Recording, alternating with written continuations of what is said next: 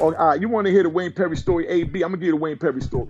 All right, they just moved me over there to the from the maximum security unit to put me over in another joint where at the first joint I stayed in the cell all day, came out one time a day for 3 days. Dude sees Wayne Perry. Wayne Perry got all these murders.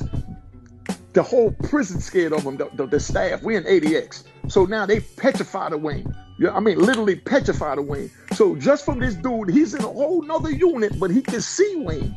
But he's in the other side of the jail, but he can see Wayne. We got dudes see Wayne Perry way on the other side. So me and Wayne sitting over there, and I'm telling Wayne, yo, I see that dude look like he telling the police something and pointing at you. And Wayne said, man, I don't even know that. And I said, yo, but he telling the people something. And Wayne's like, I don't know. What could he tell him? I don't know. I'm just glad to be out the cell all day, to be able to come out here where now we eat 3 times a day. We eat on the flats where we come out the cell, we eat for 30 minutes, and then we go back in the cell. But at least we get to come out to eat now, where normally they bring the food in there. So he glad to come out. He said, man, I'm not even thinking on that dude. So now we sitting there. Here go the dude. The police come walking in the unit and call Wayne to the gate. You know what I mean? And told him to pack his shit. So I go up there, because I'm not standing for none of that. I said, no, where the homie going? Oh, no. The lieutenant want to see him. Nah, lieutenant don't need to see him. That nigga there just told him something. So that's why they want to see him. That nigga there just told him something. You know what I mean? So they said, well, who's you? You from D.C.? I said, nah, I ain't from D.C., but I hustled in D.C. Yeah, I hustled in Southeast. I did what I did down there. Now what they got to do with anything? You know what I mean? Because, I mean, you know, I know Wayne and them from the street. You know what I mean? Come on, dog. So now I'm like, nah, dog. So I say, yo, Wayne, what you trying to do? I'm there for rides in Lewisburg. So right now I got the buck in me. I'm ready to fight. Y'all, they want to tear it up. Let's tear it up. So I'm telling Wayne, yo, what you want to do, man? You know what I mean? We already in ADX. What they going to do with us? And he said, nah, they can't do nothing. I don't know that. You know what I mean? I said, dude, make the call before they move you, because whatever you're trying to do, I'm rolling with you. You understand what I'm saying? So he's like, nah, man, let me go see what they want. They come over there. He didn't know the dude, so he figured he's safe. So when he come over there, Wayne said, yo, what's up? And they said, nah, we got to lock you up because dude said that you got in a fight with his homie. I mean, no, your homie got in a fight with his homie, and you was in the yard, and he seen you out the window. So now that he's in the unit with you, even though he's not on the side where you at, and he got all these bars protecting him, he feels uncomfortable. He feels uncomfortable with you over here. You understand what I'm saying? So we got to lock you up until we investigate and find out what's going on. So now they grab the big homie and they take him to the shoe. 20 minutes later, they come back. They go get this nugget arrow because they already knew they was going to kill him. I don't know how he lasted 20 minutes over there. To be honest, only lasted 20 minutes over there because nobody knew what they really did. It's just that I was sitting there with Wayne, so I peeked the whole move. So now they come and they grab the dude, and you know, the dude from what was he from? Like Portland, Oregon. Not disrespecting Portland, Oregon, but that's where homie was from. So dude from out Portland, Oregon. So I'm like, yo, what kind of time is this? Y'all just gonna take it and get a word for it? You know what I mean? So then I remember Wayne said that he don't even know the dude.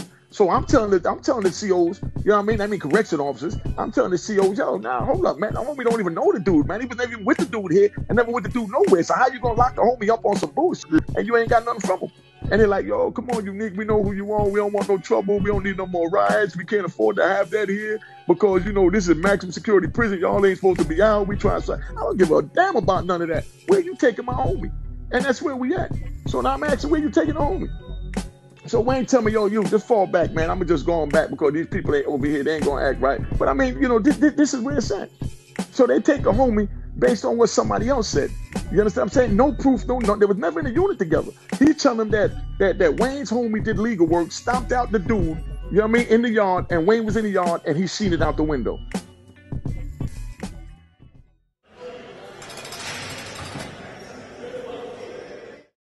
I made my first million. First thing I had in mind, Giovanni, was I'm getting ready to go see Mom Dukes, set up with a nice house, and it's a wrap.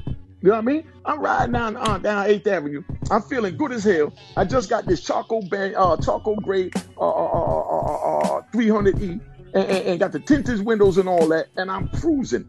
And I'm playing that joint that Frankie Beverly Before I Let Go joint. Before I let go of this motherfucker, million, you got to kill me or lock me up. And why did I have that damn thought?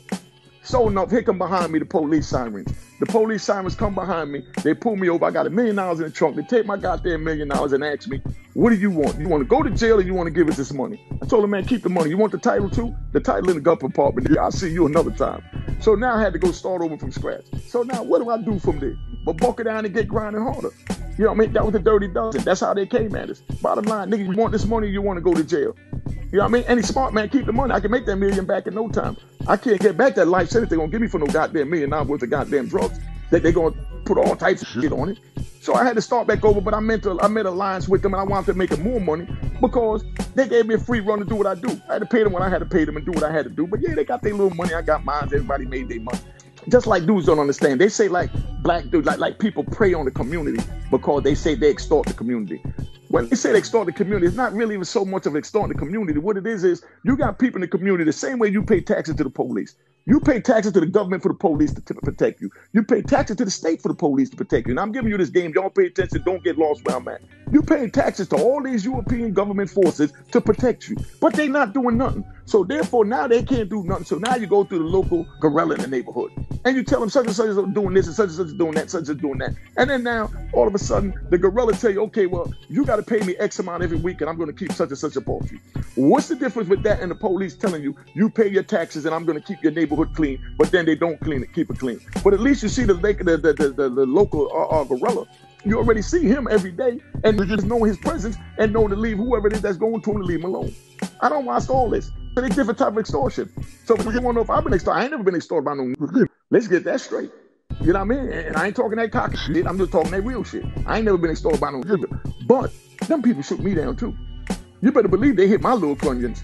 You understand what I'm saying? But the little bit I gave them wasn't nothing compared to what I was able to do. I can't do nothing but keep it real with y'all because y'all deserve that. But that's what it felt like when I made my first million. Easy come, easy go. That's how fast it went, man. I ain't even make it back to the garage to take the shit out. The motherfucker wipe my shit with it or nothing. You know what I mean? These stinking mothers came and took my little motherfucking $1 million, man. So now I got to start back over, go back and get another 10 keys and flip that, take 5 to buy 10, buy 5 to 10 and go back and keep 5 and start it all back up. But I got back on my feet and did what I did. I didn't let that discourage me.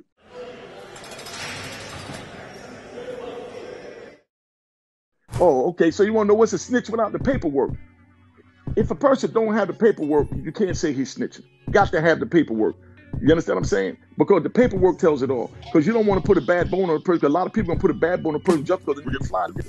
You understand? Just like me being at everything I do, whatever I file, they always put in the computer. They got prison computers now so they can look me up anywhere I go. But if they didn't have that, you have you just trying to lie and say that I done told something. So that's why you need the paperwork. You know what I mean? No paperwork, no snitch. You understand what I'm saying? Bottom line, you got a free pass until you get the paperwork. When you get the paperwork, then you already know what time it is. What about someone putting the police on someone? Oh, come on, you already know that's ratting. You don't put the police on no one. If you're in the game, you don't put the police on no one, man. But yeah, you don't put the police on no one, man. I mean, and the crazy thing is that been going on in the game from way back because the cartels, they started it, they used to do it. You know what I mean? They used to put the police on each other's shipments just to slow down each other's shipments and shit like that. Sometimes they'll put the police on their own shipment just to get their ship, that one small shipment caught so the big joint could go by. So, you know, there's all different forms of informing the police. Me, myself, I don't agree with none of that. But like I said, that's my belief. So there's going to be plenty of people come on here that say, nah, hell no, you're supposed to tell. Okay, that's on you. You know what I mean? But I don't believe in it. But like I said, man, you know, if you got the paperwork on him, he hot. You don't have a paperwork on him, you don't say nothing till you get the paperwork. You diligently work to get the paperwork. When you get the paperwork, then that's what it is. But like I said, I'm not disrespecting nobody. I don't care who told on who. I don't care who cat ran away. And I don't care who's screwing who. You know what I mean? I stay in my lane and I mind my business. I see nothing and I hear nothing and I say nothing.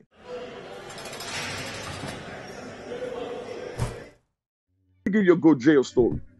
I'm in the yard and I'm working out. I'm up on the joint. I'm greasy. I'm sweating. Here go. They put these little young, you know, European female, blonde hair, blue eyes, body cut up, looking vicious, like she need to be on a beach surfing somewhere. But they got her working. Vicious gap, boom. Then she got on the Air Force. I mean, with them joints, the Air Max. All black Air Max looking good, got the gap shit looking proper. I'm up on the pull-up bar. I normally do a little 15 in the set, but now I'm feeling freaky because I'm seeing this old white chick. So now I started hitting 20 in the set, 25 in the set. Now she looking, I see her mouth drooling. So now I played off and I'm watching her. So I get down, I do my 50 push-up. So I get up, I look at her, I wink at her, and I go back down and do another 50 push-up. So then now I sit there and then now I'm doing what we call the rolls. The rolls where you keep your body bent and your hands on the ground. So you push up and you roll up like that. So you push up and you roll up. So now I'm doing that to simulate me rolling up in that cream cheeks. Just to let her know this is what it is. So as I'm sitting there watching her, I'm watching her legs start to tapping. leg tapping on the ground. But like I said, so I'm letting it, see the simulation of me hitting it from the back. Old child, you can cut up, 6-pack, looking vicious. And she just looked at me, she winked and smiled. You know what I mean? And my man said, yo, son, I think you got her. Yo, you know what time this is. Unique, the Harlem legend, the icon, the kingpin. Make sure y'all check out my YouTube channel at Unique Mecca Audio. Hit the subscribe button. Make sure you like my joints. Make sure you comment on the joints. And make sure you share this joint. All right? Make sure you hit the notification button so you're notified when the videos come in. You don't want to miss it. And make sure you tell a friend and tell a friend and tell a friend that Unique Mecca Audio got it going on. All right? Hey, make sure you get this joint. It's bananas. A Roaring Harlem at roaringharlem.com. You ain't gonna find another better book. Yo, get this joint while supplies last, because I'm telling you, the best book you're gonna read, 5 stars, it's crack.